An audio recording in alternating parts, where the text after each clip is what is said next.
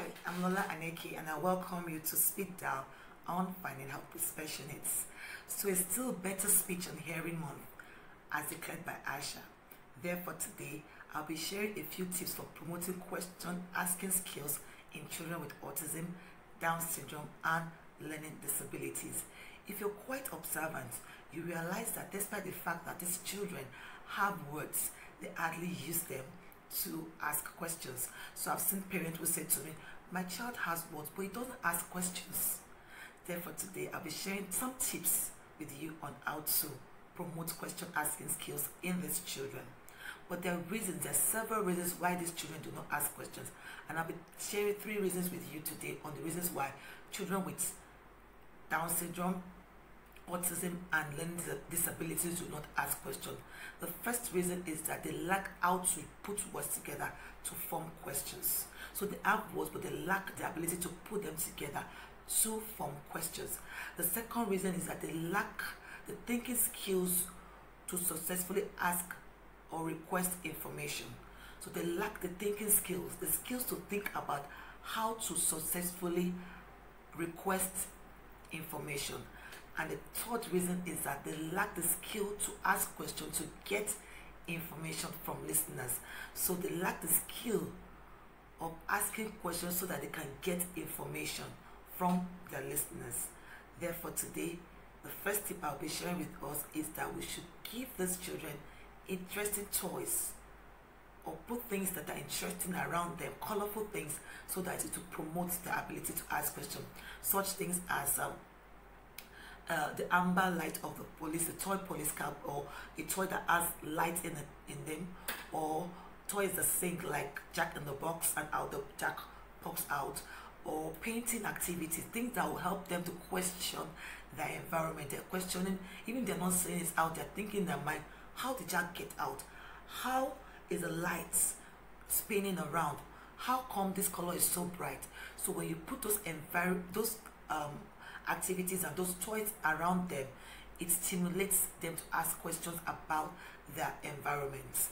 The second tip I will share with us is that we should do everyday activities with these children, such as baking, shopping. When you do that, you realize that they'll ask questions, or you could even model the question to them by, for example, if you want to bake and you've broken your eggs in your bowl, you could ask the child, what are we doing? And then you could say, we are baking. What do you think we could pour next?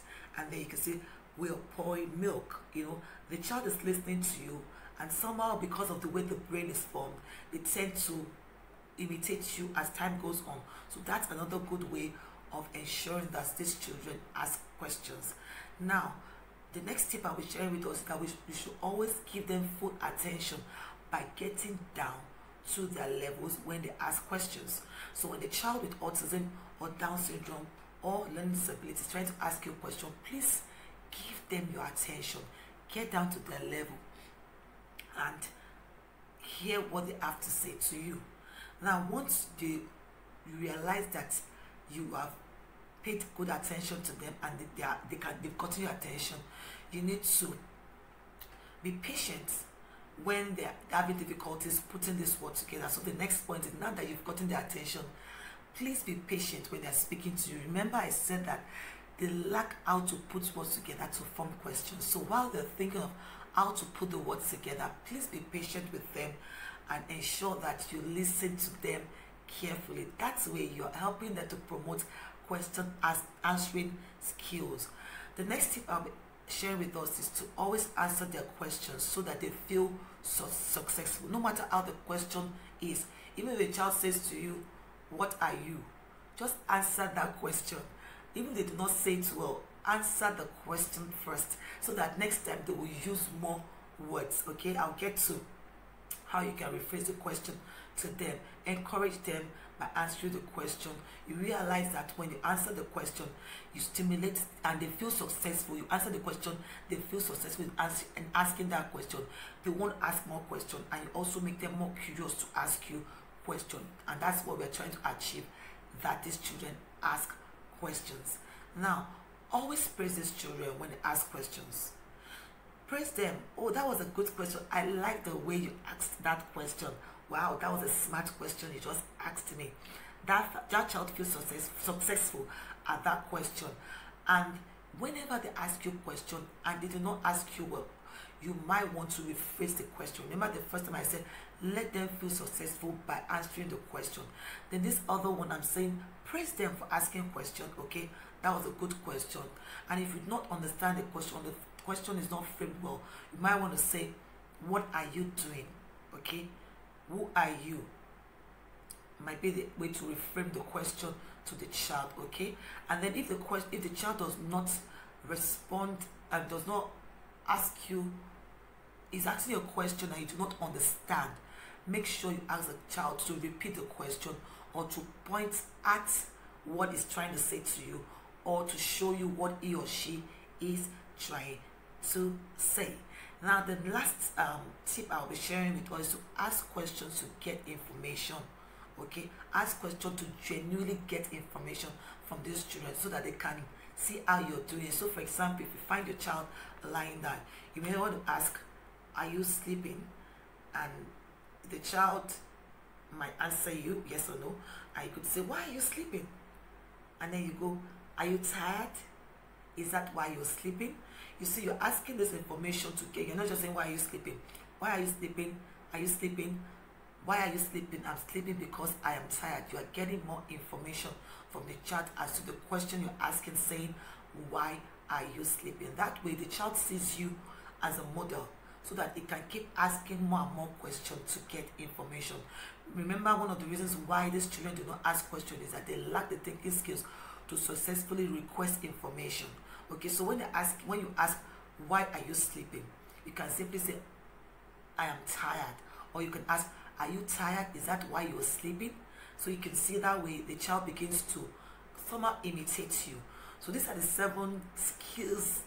These are the 7 tips I have to share with you today on how to promote question asking skills in children with Down syndrome, learning disability, and autism. The first tip I gave is to ensure that you give the student interesting toys and activities that they'll be curious about, to wonder why the things in their environment behave the way they behave. So if they add a light that sparkles, or they have a music box that brings out a jack in the box, for example, that's one way to ensure that they ask questions. The second way is that you engage them in your everyday activities, such as taking them for shopping, and then when you're shopping, you ask, oh, what is this? This is milk, this is cereal. Or you ask them when you're cooking, what is this and what is that, what do we do next? And then you give them full attention. The third point is that you give them full attention. Get down to their level when they ask you questions. The fourth point is that you need to be very patient when these children are asking you a question, because sometimes they are finding it difficult to put those words together to ask you a question.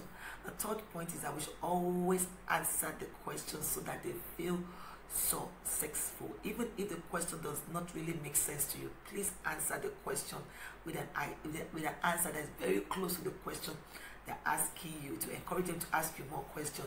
Then always praise them for asking questions. Praise them a lot. Tell them they're doing a good job asking that question. And then you should also ensure that you ask questions to get information. Okay, ensure that there's a reason you're asking that question, so that they would also know. So as parents, as teachers, as inclusive educators, let's learn to use these strategies or these tips to help children with autism, Down syndrome, and learning disability to ask questions. I believe these tips have been very helpful. Do try them and give me comments or information on how it worked. It works for you, okay? Please do not forget to look out for some of my trainings that will be coming up very soon. The info flyers that will be displayed right away. Thank you so much and have a beautiful one. Bye-bye.